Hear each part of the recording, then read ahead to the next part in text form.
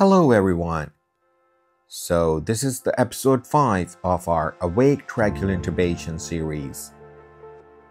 Today I'm presenting you a case of 42-year-old male patient. He came to the hospital with a complaint of hoarseness and a foreign body sensation within the throat. He has this discomfort for almost 3 years now. The differential diagnosis was pharyngeal mass, and the planned surgery was excision and biopsy of the mass.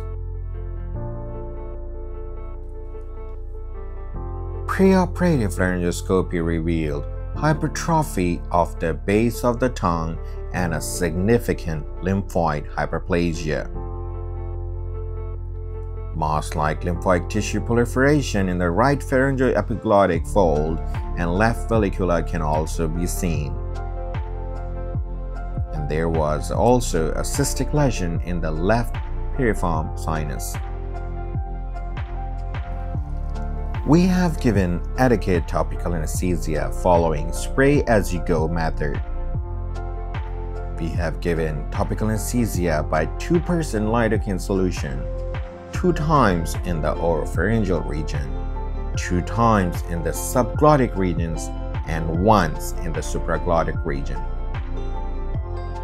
We need to be very careful that a good topical anesthesia is the key to success for these kind of patients. For a good patient comfort, we sedated the patient with IV dexamethasone and IV fentanyl. And to avoid any cuff reflex, we also have given IV lidocaine.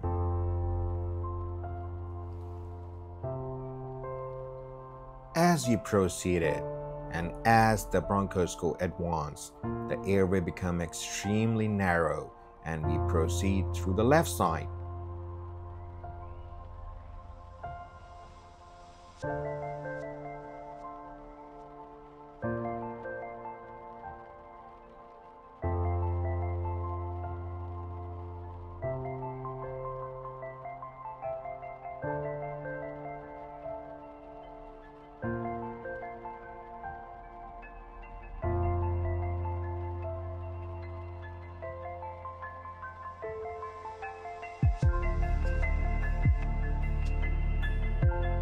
The bronchoscope was held in position above the 5th tracheal ring.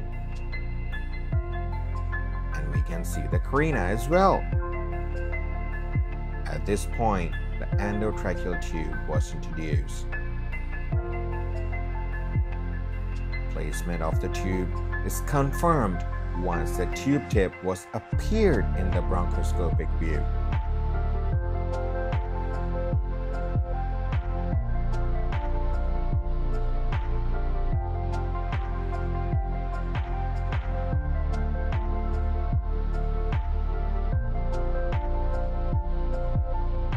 Moreover, capnography also confirmed the correct placement of the ETT.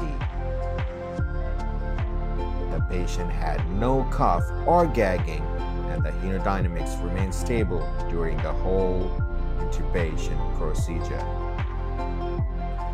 So now, let's go through the precautions that should have been taken in these kind of patients.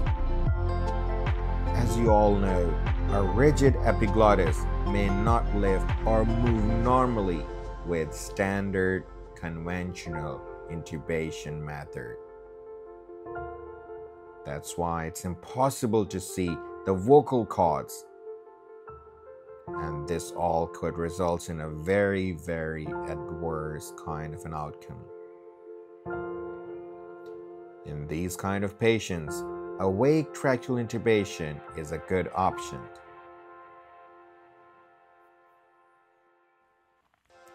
Most of the ATI procedures and trainings are being done from the head-end position, so the reflexes are mismatched. Operators must retain hand-eye coordination specifically for face-to-face positioning. While performing through the face-to-face positioning, the operator sees the patient's away from the opposite direction than the usual. For example, the patient's right is now your left. The structures like the epiglottis and vocal cords appears flipped. We need to be very careful in this regard. Thank you so much, and I'll see you next time.